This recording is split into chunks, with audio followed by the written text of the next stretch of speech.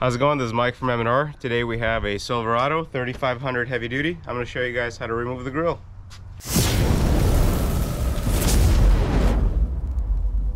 Step one, pop the hood, and we're going to be removing the top plastic cover.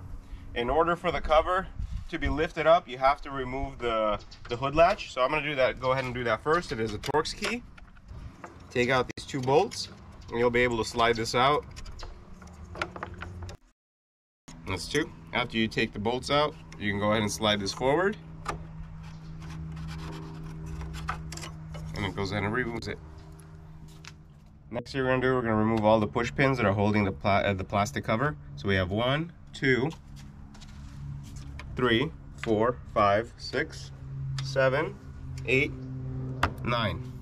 In order to remove them, slide the screwdriver, pop them up, get a prying tool, and you should be able to just go ahead and take them out. Same thing with the other ones. Pry the corner. There's little notches that you can insert the screwdriver. Pop it open. Get the push pin up. Take them out. Guess I'm going to go ahead and not use the pry tool after all. These seem to be taken out fairly easy with a screwdriver. And the last one in the corner. Pop it up, pry it open. Now that we've taken out all the push pins, we should be able to just lift this up and get it out of the way.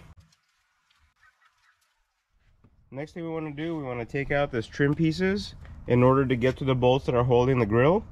So in order to pop these out, you have to be able to take off the flares. In order to pop the flares out of the way, there's two Torx bolts here that we're going to go ahead and take out. There's one.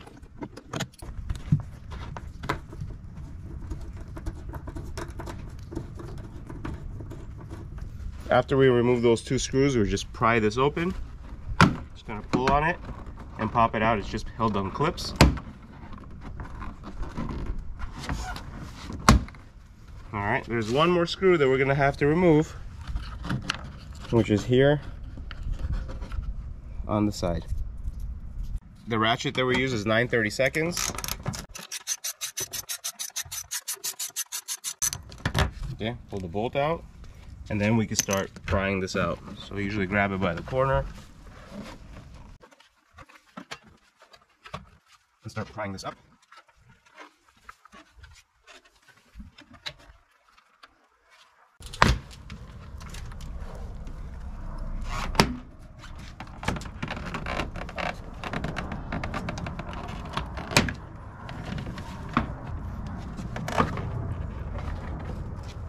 And you can remove the whole thing. Set this aside.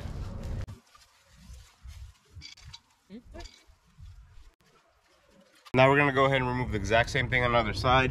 Take out the two Torx bolts that are holding the splash guard.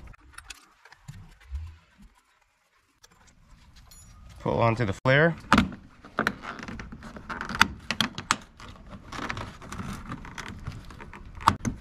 Remove this head.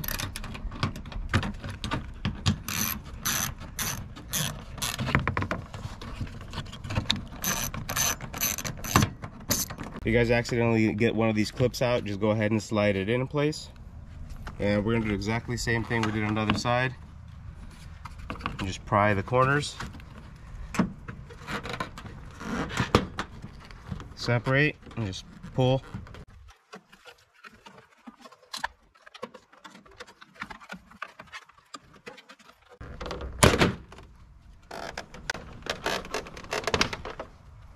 Here you can see the only thing that's held on is 1, 2, 3, 4 clips, and then the ones on top. So now you took off both of the trim pieces. Next we're going to remove the top bolts that are holding the grille.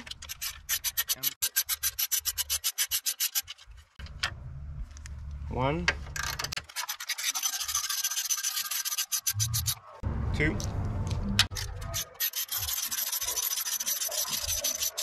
3,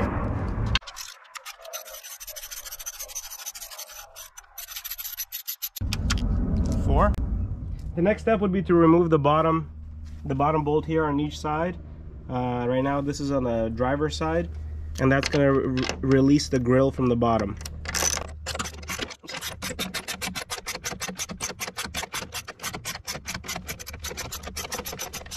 And we're going to do the same thing on the passenger side.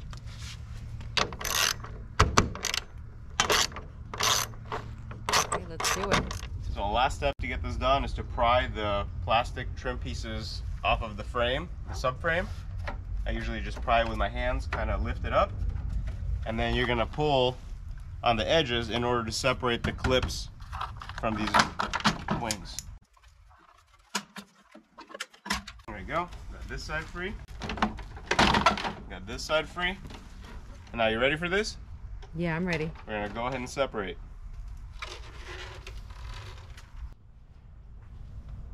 There's a lot of bugs on this thing. It goes cross country. And now this concludes the video of us removing the grill from the Silverado 2500 and 3500 heavy duty.